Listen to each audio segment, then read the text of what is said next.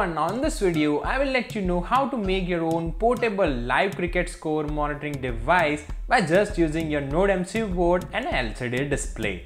So let's get started.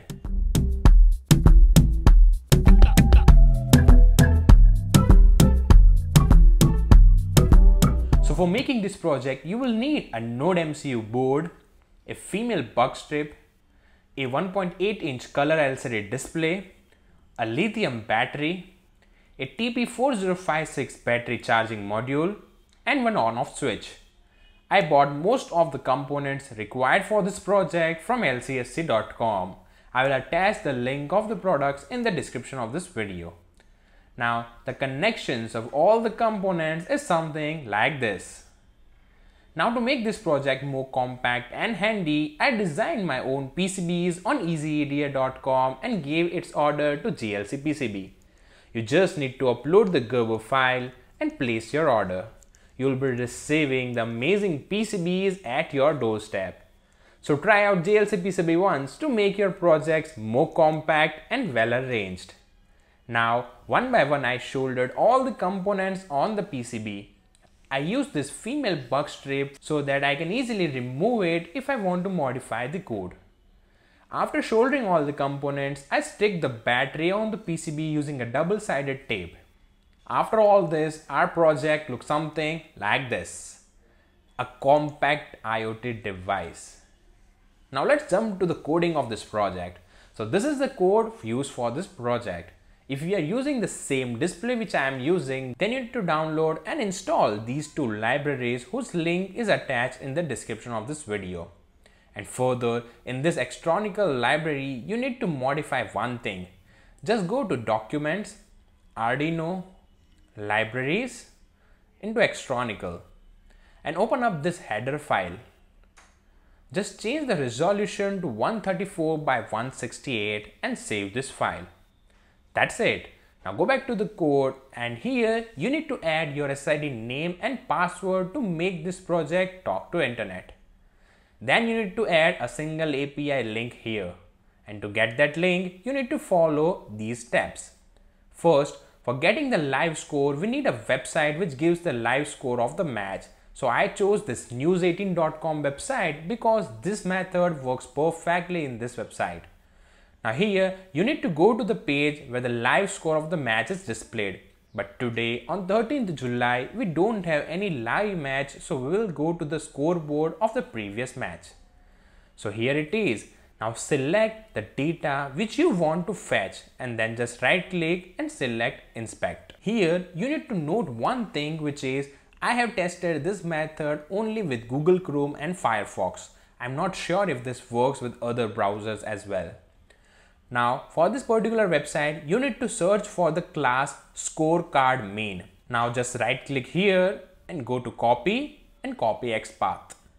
Great. Now open a new tab and go to thingspic.com. Make an account here and log into that account. After that, go to apps, then into Thing HTTP. Select new Thing HTTP and paste that path here in the last block called parse string. Now go back to the previous tab and copy the URL of the page where the live score was displayed and paste that URL into this URL block. That's it. Just save it and your own API for live scoreboard is ready to use. Let's first test this link. Just copy it, open a new tab and paste this link here.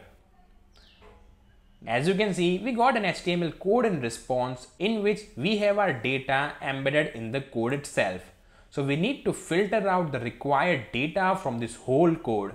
But not to worry, I have already written the Arduino code for filtering out the required data. So the last step of this project is you just need to paste that API link here in the code and just remove S from this HTTPS.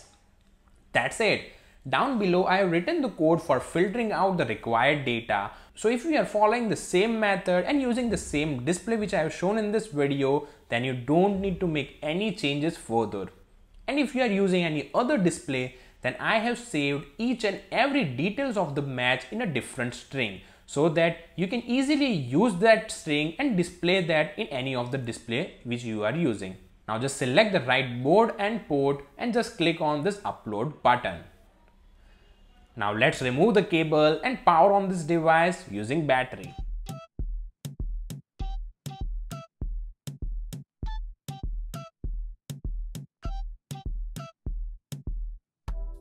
As you can see, the data is displayed from the previous World Cup match, which was the semi-finals between Australia and England. And in the second page, we are able to see the scores and wicket by each team. And on the third and the last page, we are able to see the status of the match. Amazing, isn't it? Hit a like button right now if you're already loving this project. So this was it about the portable live cricket score monitoring device. Do use this project today on 14th July for World Cup finale between England and New Zealand and watch that match like a legend. Make sure you comment down below about your reviews and feedbacks regarding this project, which will motivate me to make more such innovative projects. Ending this video here, subscribe my channel to see more such amazing project tutorials. Other than projects, I also used to make some getting started videos on electronic components or products, some explained videos on different technology or sensor, and some short but useful tips and tricks. So just wait for my next video and then explore, learn, share with me, techiesms.